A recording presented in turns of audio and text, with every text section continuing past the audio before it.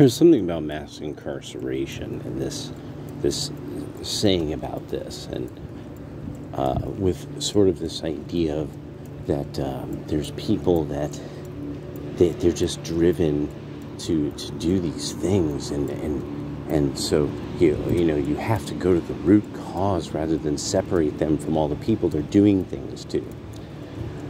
And so the whole mass incarceration, I was there when mass incarceration happened, and people would get shot like in one part of the body so as to not get blood on certain articles of clothing that the person was stealing.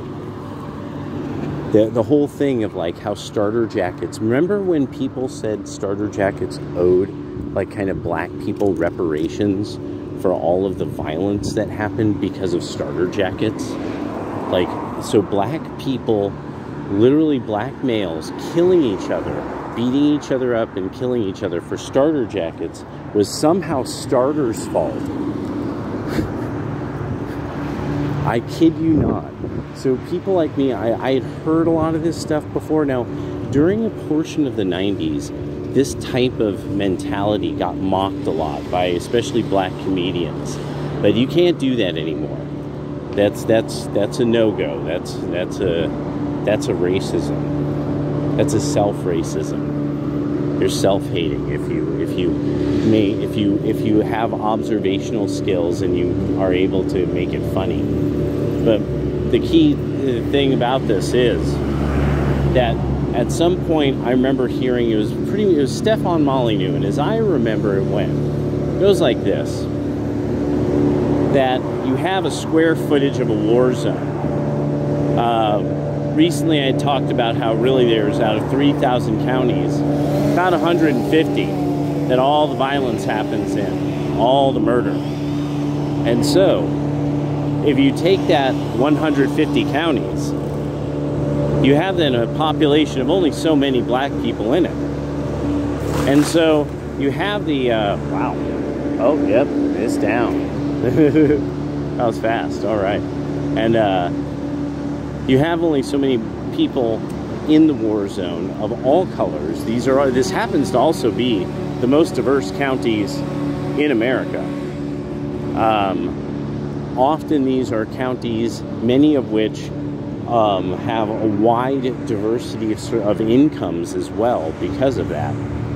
So it's hard then to, like say median income would actually throw a lot of what you're looking for off.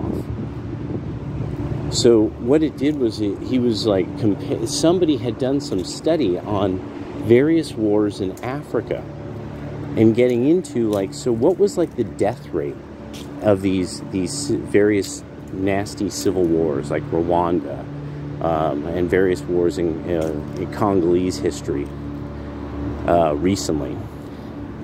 And then compared to these 150 counties and these men killing each other. And it was actually found these were quite comparable. That, like, terrifyingly, these were quite comparable. It was as if you were having some horrible civil war, genocidal civil war in black America during the 90s, or during the 80s through the 90s. It took a decade. They took a decade. The span was a decade. The geographic war zone was like where you have these clusters of people. And so it really is this thing that when Charlemagne the God talks about like, oh, all the people who are mass incarcerated, I mean, he's simply not presenting how insanely violent some parts of the country had become. And that nobody had ever seen things like this. This whole idea of people somehow kitting out AK-47s. I mean, there's even songs over and over about firearms of various sorts. Me and My Girlfriend by Tupac. I mean, what was it? Spice One, like, endlessly talked about his 9mm. And what's it called? And I mean, there's all kinds of songs about Uzis and AK-47s. And so what this people are ignoring, like, to a great extent, like how unsafe completely middle-class neighborhoods became. These were people who had never known any kind of violence of any sort like this. They had seen fistfights. There would be somebody who would, he pulled a knife on them. You know, they beat him with a bat. Like, these were horrible things. Like, this would be a horrible, and so crazy that they would just be like, oh, somebody's got to lock him up. He beat people with bat. You know, and, but now, I mean, just this idea that it's normal. It's normal that, actually, yeah, that's it. That people walk with just posting bail after shooting multiple people. Maybe not killing them, but wounding them. And that's normal now. That's completely normal in the United States of America and in what now is the war zone. And nobody wants to really deal with, it's like, the mass incarceration this, the mass incarceration that. And that's not going to really matter. At some point, you're going to have to deal with, you're not actually safe. You're not safe. And that, for some reason, killers can just do what they want. And, I mean, that's the horrible truth. And until people are willing to kind of eat that bitterness, there's nothing more that can be said. You just have to eat the bitter. Because there's this horrible thing of like, you don't know how we live. We live in unsafety all the time. And it's like, no. I lived in the Fillmore. And most of the time of the day, the Fillmore was pretty quiet. You know, there was this one basehead and her boyfriend who looked like Snoop Dogg that would walk around and try to talk people into things or something. But it was really overall pretty quiet. It was at nighttime that the Page and Page and Haight. Or was it Webster and Haight? I forget which one crosses now after this time. I think it was Webster and Haight, and there was a Shot and Wounded Market. S&W, Shot and Wounded Market.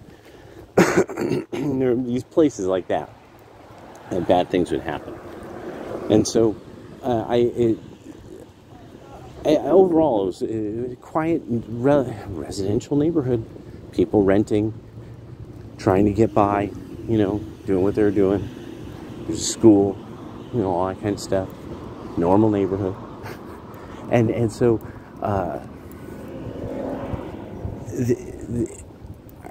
when I hear about it, like, and then as if truckloads of cops were just pulling people off the street who were wearing parkas. No.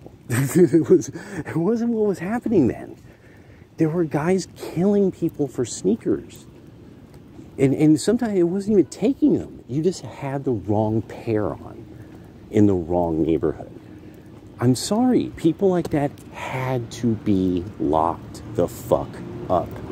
And you lived in fear of them. You lived in fear of them and their friends. And if they recognized you, so you'd have to make friends with these fucking reprehensible people. And there's things that, to this day, there's some people who I'm like, hope that guy never reappears in my life again. Ever. Like, that guy freaked me out then. Then he got locked up for that horrible thing he did. And it freaked me out all the time. And your kids shouldn't have to grow up like that. That should just simply not be normal. And it's becoming now normal. It's becoming the new normal. And it's just a matter of time when super mega gangster culture starts to have its spread across multiple ethnicities, like it did then. That happened, and it was awful. But they're gonna have to do something at some point. It's not that there's a problem and people aren't making a decision. That's all it is. And it's going to be bitter. It's going to be bitter strength. Kuli. It's going to be bitter strength. That's going to get communities to sort themselves out. And that's it. It's not supposed to feel good. Later.